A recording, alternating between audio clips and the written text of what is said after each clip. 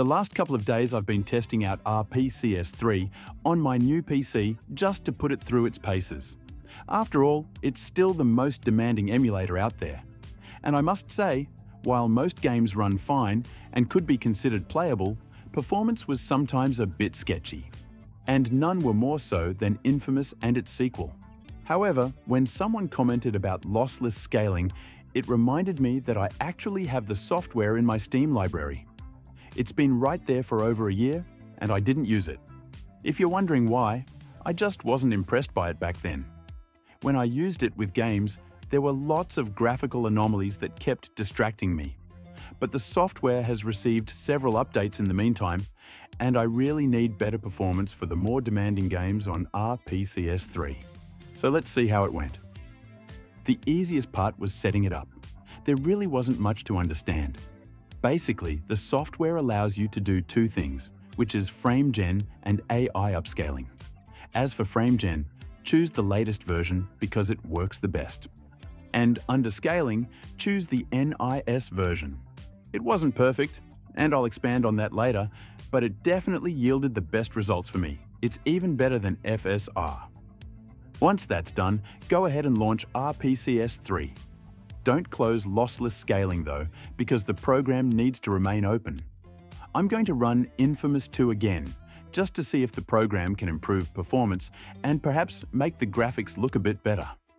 Lossless scaling is open in the background, but doesn't work automatically, unless you activate it with shortcut keys. Just press Ctrl-Alt and S and watch as the software starts kicking in.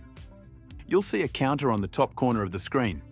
The numerical value on the left is your real frame rate, while the one on the right is the perceived one. Frame gen essentially tricks the naked eye into believing that the on-screen frame rate has been doubled. It hasn't really, but the result is that performance is much smoother. So let's see how frame gen affects Infamous 2. This street is actually a good way to test performance, since it's really busy with pedestrians and vehicles. Normally things would get a bit framey, but thanks to the software, everything's pretty smooth. Another place to test performance is on the rooftops, where you're sliding on the electrical wiring. Once again, things look pretty smooth, and I must say that there's practically no input latency either.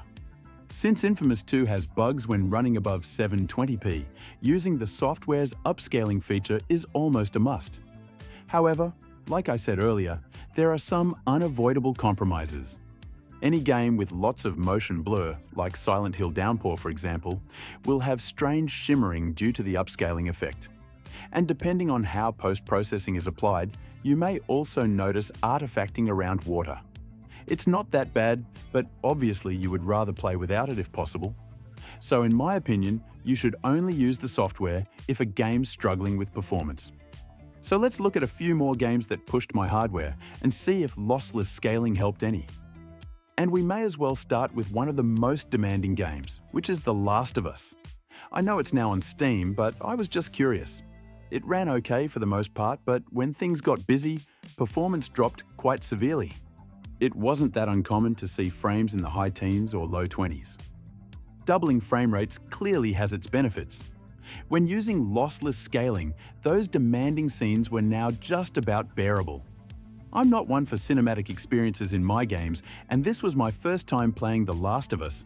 But even I could see myself finishing it, perhaps sometime in the future.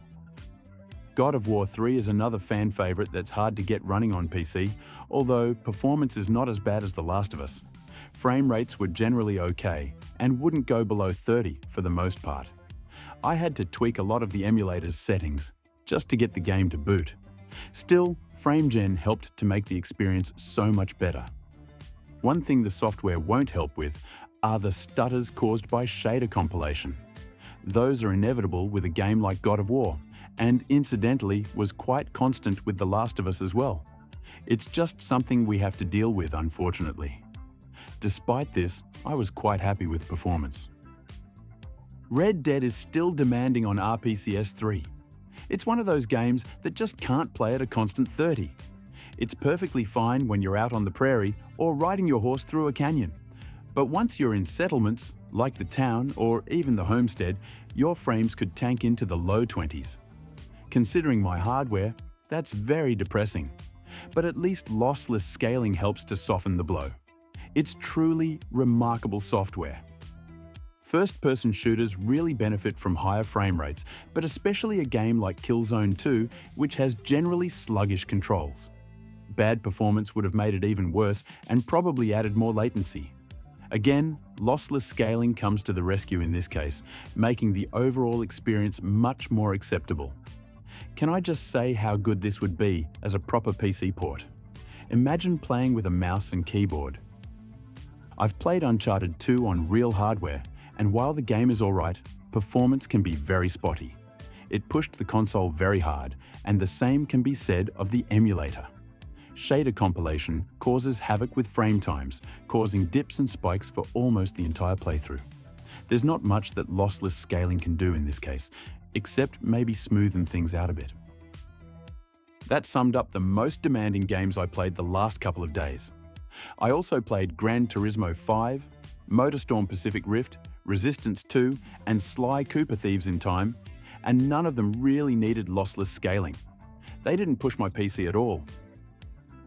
But okay, I hope you found this informative. If you approve, please give a like. Thanks for watching and have a nice day.